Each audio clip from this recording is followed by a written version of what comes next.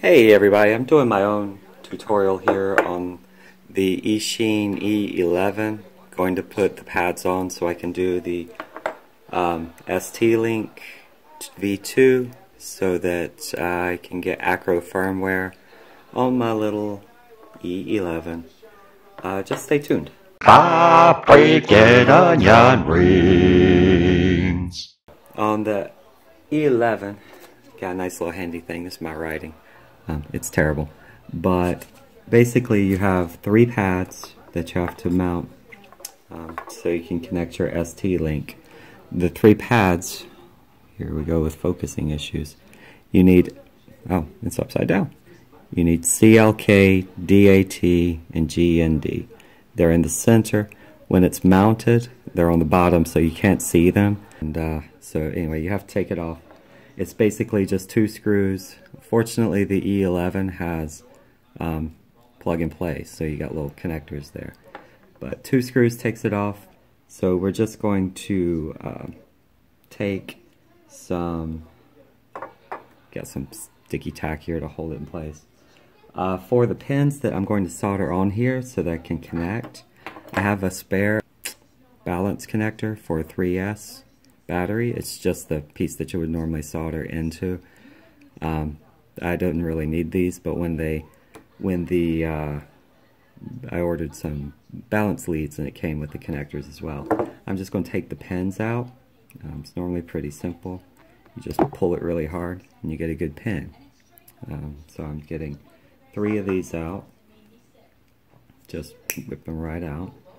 Kind of like pulling a tooth, or kind of like pulling the truth out of a kid, or other people who shall remain nameless, who never say the truth, even if it hits them in the face. So, I have 3 pins.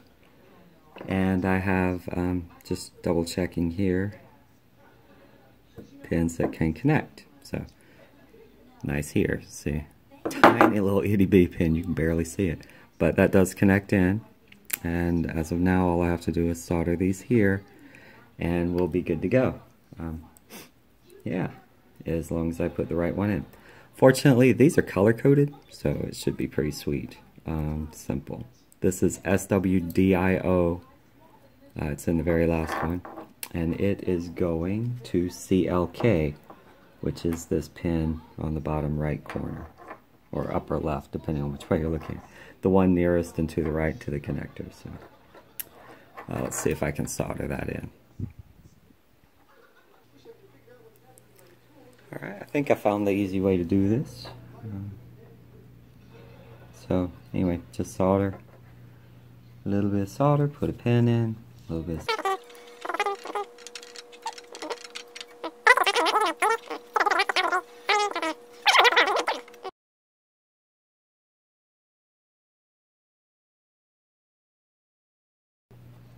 Alright, so yeah, we're doing ground first. Ground's the second pin.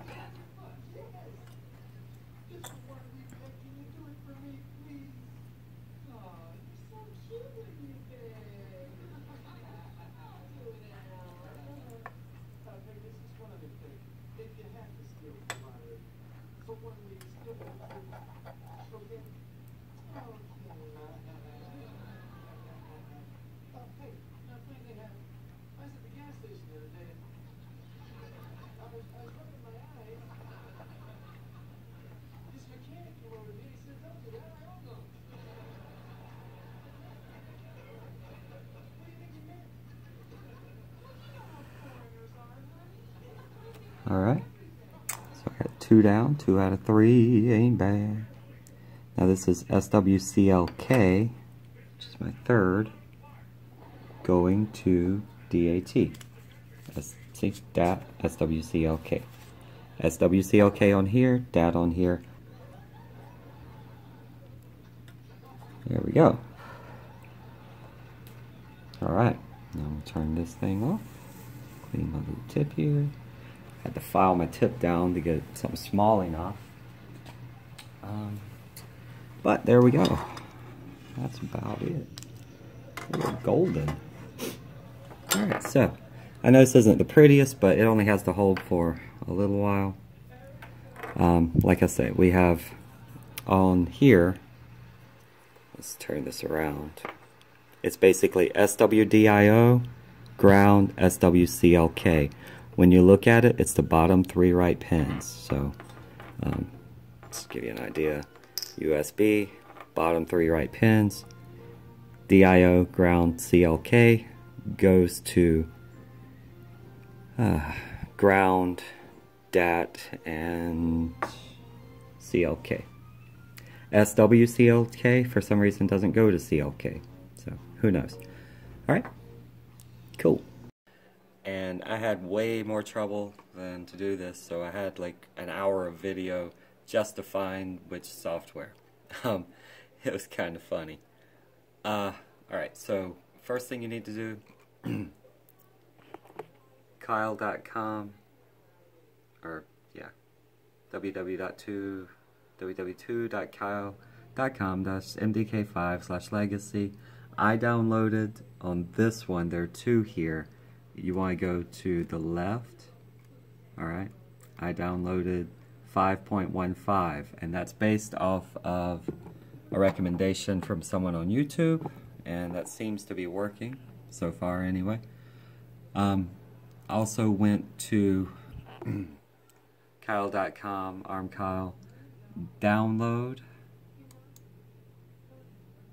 Had to go download, products download, MDK ARM. I had to fill out a lot of information for both of these. You have to register basically and confirm an email, but it's not that big of a deal.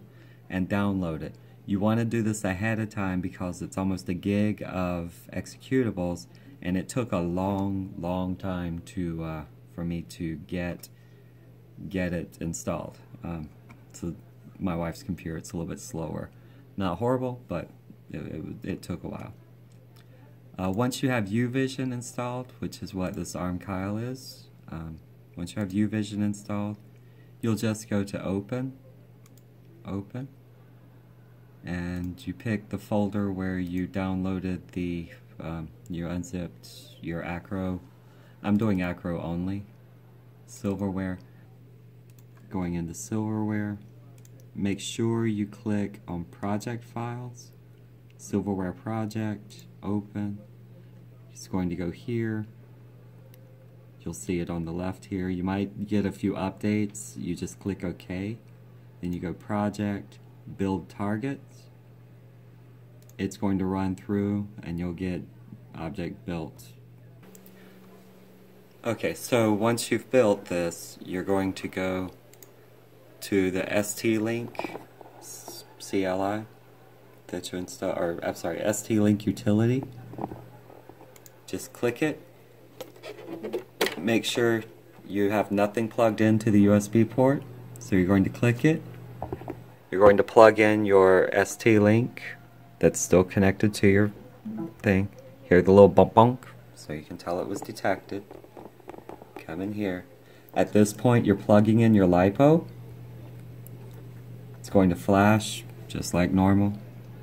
And then you hit connect. And you're connected. Once you're connected, you just hit disconnect. Target disconnect. Close that out. Okay, do that before you go on to this next step. Alright, once you close, disconnect your LiPo. So LiPo comes out again, going back into your UVision. Pause. Okay, so now you're back in UVision. It's just funny. Back in UVision. You're going to plug your LiPo back in. Alright. Then you're going to go flash, erase.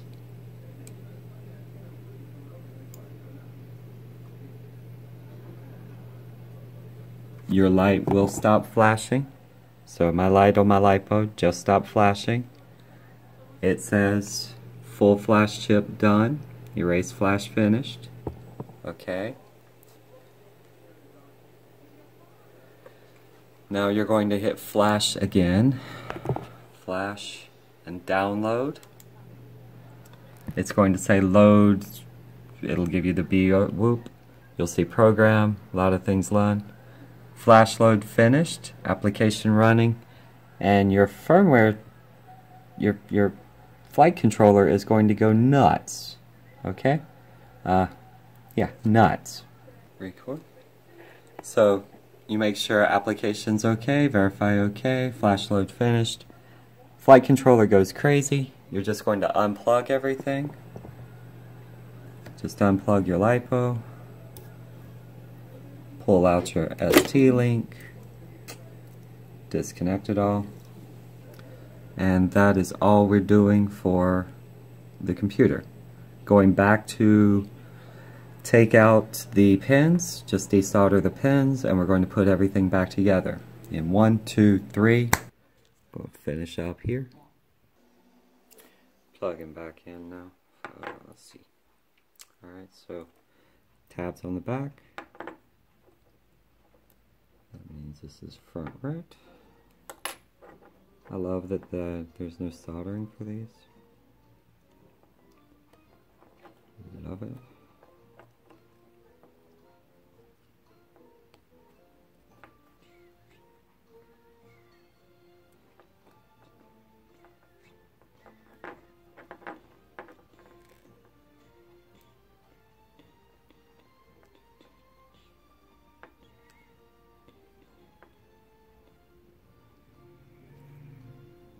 Alright.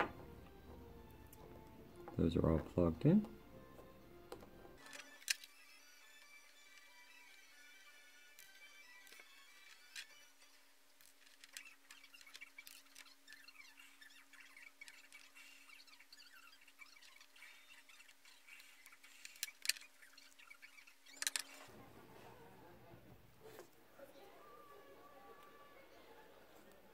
We're ready to go.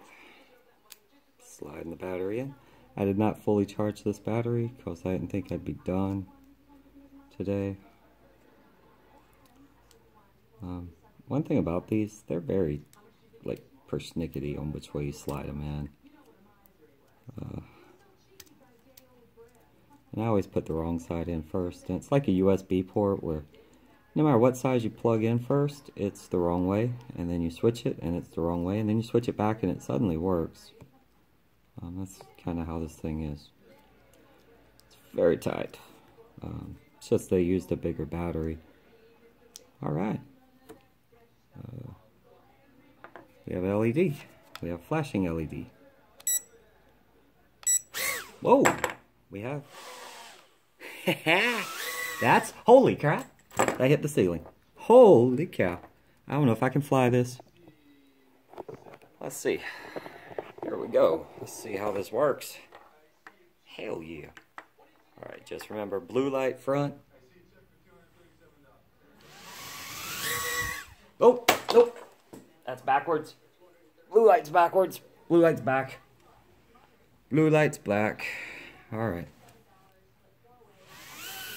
Yeah, there we go. Holy cow. Holy. Oh. Shit. That is so...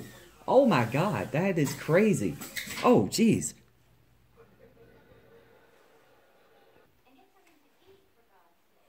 Holy cow. Oh my goodness, this is obscene.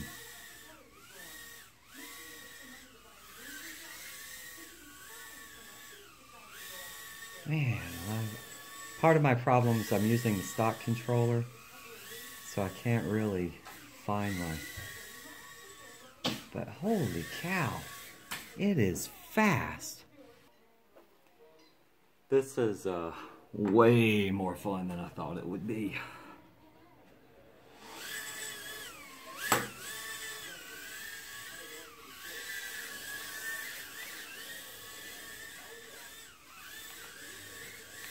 But no level. I got no tricks.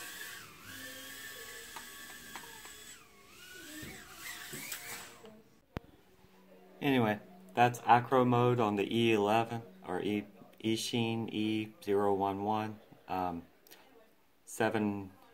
7mm motors. I still only have 4-blade props right now because I haven't clipped these down, but holy cow, this is so much faster.